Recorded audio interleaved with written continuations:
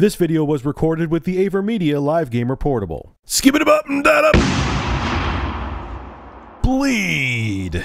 This is a Steam Greenlight pick. I think that was just released today. It has the whole 8-bit retro graphics thing. It's a side-scrolling shooter. It's pretty cool.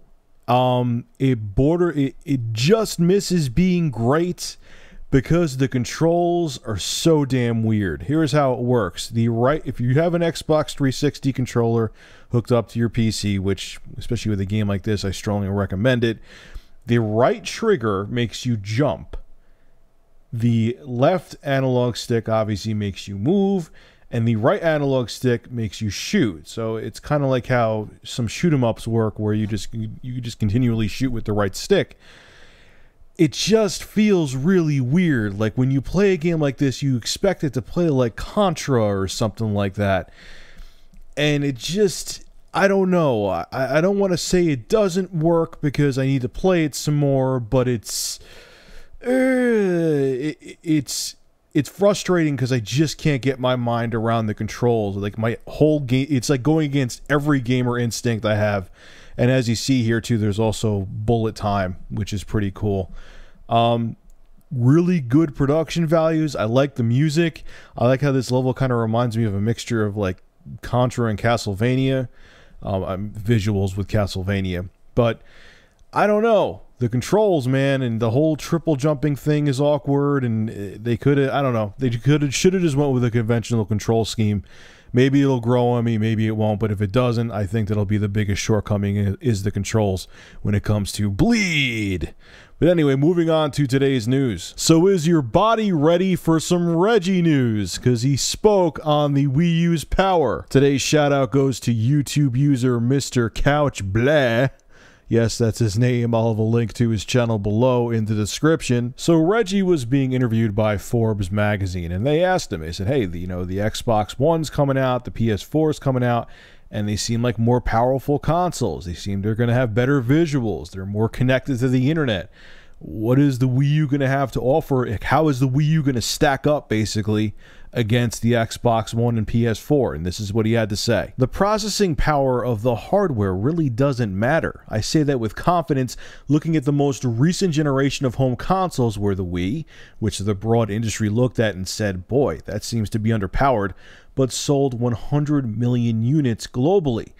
And the consumers saw the innovation of the Wii Remote and the active gameplay we offered. Even if you look at the generation before that, it was Sony's product that was underpowered compared to the other two home consoles, and yet they won that generation. In the end, it comes down to games. The games drive the install base. The games excite the consumer. So Reggie has a point, and he doesn't. Where he doesn't have a point is the difference between this generation and the previous one, where the Wii, if you're going by hardware sales, one hands down, is that motion control gimmick was more enticing. Okay, the whole Wii Sports game that came bundled with the Wii, the fact that the casual market didn't move over to tablets and smartphones yet.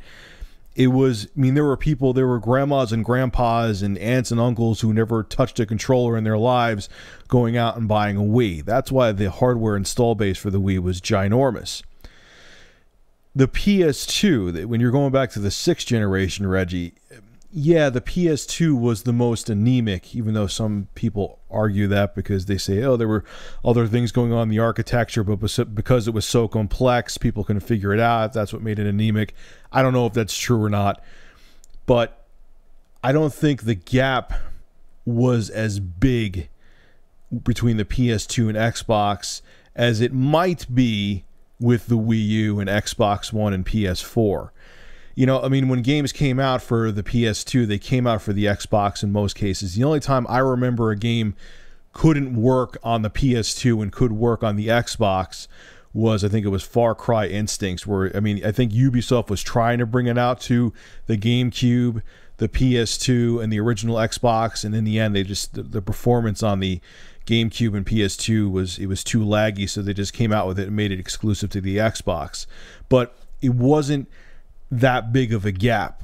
And now it could be argued that the Wii U may not have a huge gap in performance compared to the Xbox One and PS4, but with the numbers we're seeing right now, it's becoming tougher to believe that. Now, on the flip side, it's funny though. All of these developers complaining about the Wii U's capabilities and the hardware is limited, so on and so forth.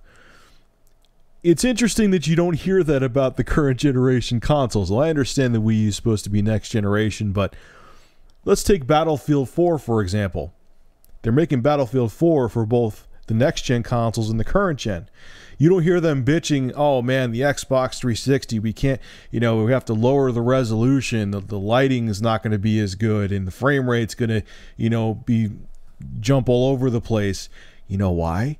Because it has a ginormous install base, and they're going to shoehorn Battlefield 4 on that Xbox 360, that 7 to 8 year old piece of hardware, come hell or high water, man, because they want those dollars. And I'll tell you right now, if the Wii was flying off the shelves, all these developers would be singing a different tune. I promise you. They would all be like, oh, it's not as capable, but, it's still a worthwhile platform. And Battlefield 4 will be just great on it. And, Activision would be loving it. And Call of Duty Ghosts will be fantastic on it, so on and so forth. Because if the install base was there, they could make their cheddar. And so they don't care.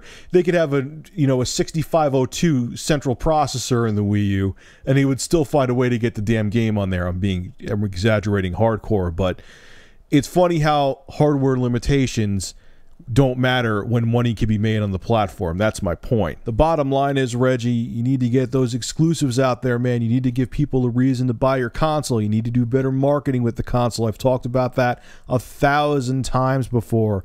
You need to go and do better public relations with these third-party companies and give them incentives to get games on the Wii U. You need to give people that total package and let them know the damn console exists. Trust me, I still have faith in the Wii U. If I still own the console, that means I have faith in it. I think my longtime subs could tell you I change my mind on hardware like the wind, and if something bores me, I get rid of it, trade it in.